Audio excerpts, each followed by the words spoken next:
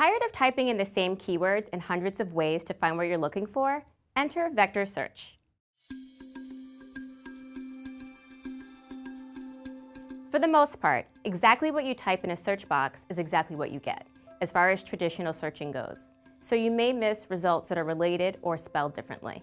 With vector search, data, including words, sentences, images, and audio, is represented with numbers across multiple dimensions.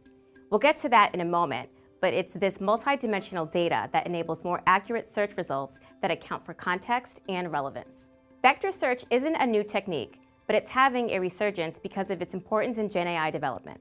Dig into the details of its role in Gen AI by clicking the link above or in the description below, and subscribe for more videos on all things business tech. While we say vectors are numbers that represent data, they're actually complex mathematical representations.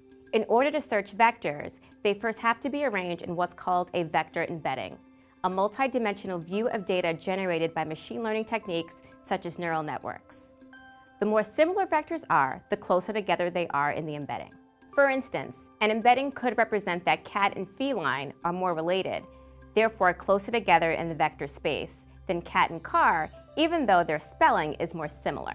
Overall, vector search improves the depth and breadth of searching different types of data, offering benefits like the ability to browse unstructured data, which is crucial for AI model development, recognize context and providing more relevant results, understand the semantics of a search query, and integrate easily with AI and machine learning frameworks. However, there are limitations and challenges for vector search, like resource requirements, i.e. high computing power, less accuracy when compared to targeted keyword search, and explainability challenges when compared to keyword search.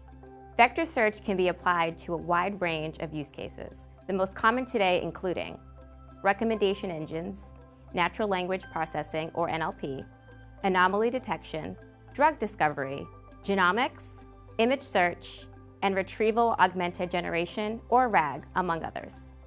What questions do you have about vector search? How do you see it impacted Gen AI development? Share your thoughts in the comments and remember to like and subscribe too.